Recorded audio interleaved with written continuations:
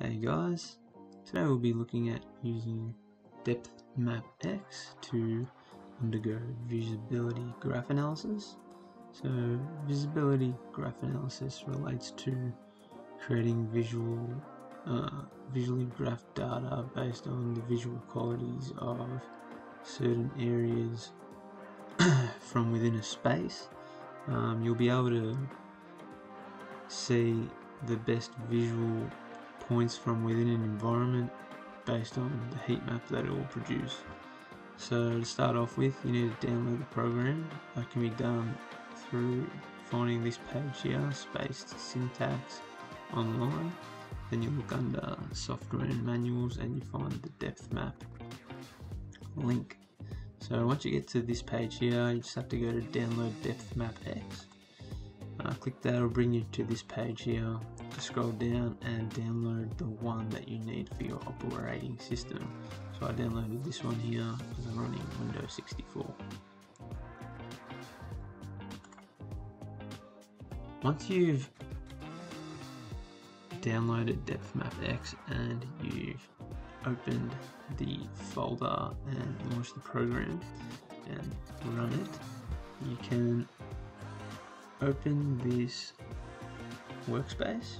So to start a new visibility graph analysis, all you have to do is go to this top left hand corner here and click new, or just go to file new.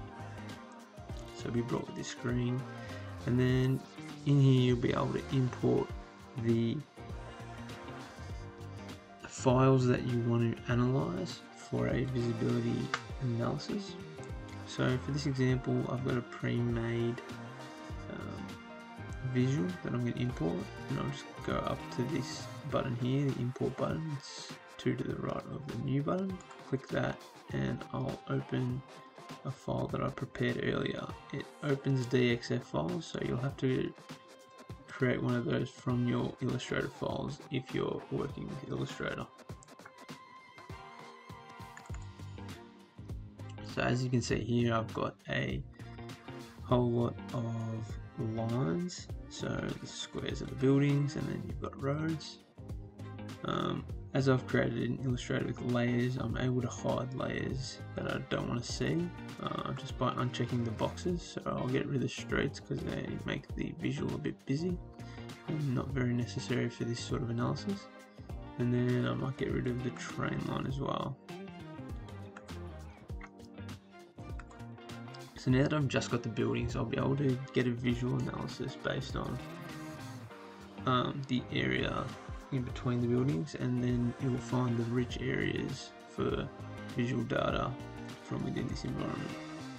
So to do that, what I have to do to start off with is create a grid. You can see it here, the set grid button.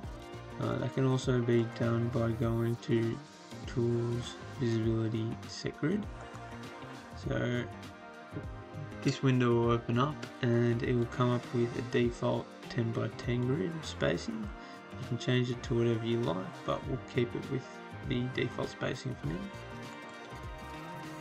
Now we've got a grid set up over our visual. Go up to the paint bucket and we'll make sure it's on standard fill.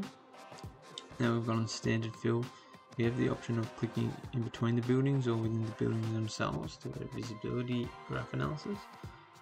As we want to see the visual qualities between the buildings, we'll click outside the buildings and they'll let us select this area on the outside.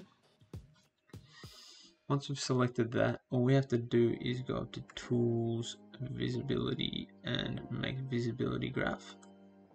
It'll come with the window Make Graph options. You don't really have to click anything in here. All we have to do is click OK.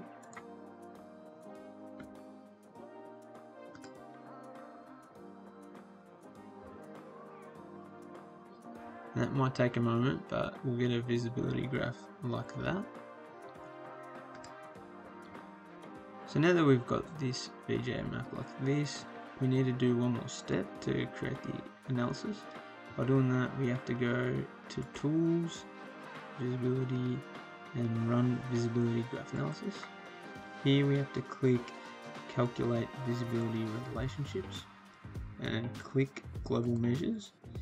When it says select the radius, we can just put in n as the number and click OK.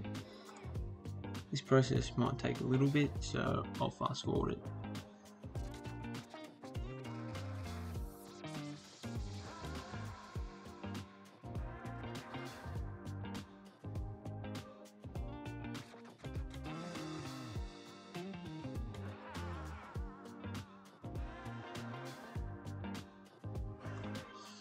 So now that that's done, we are able to see the actual visibility graph analysis.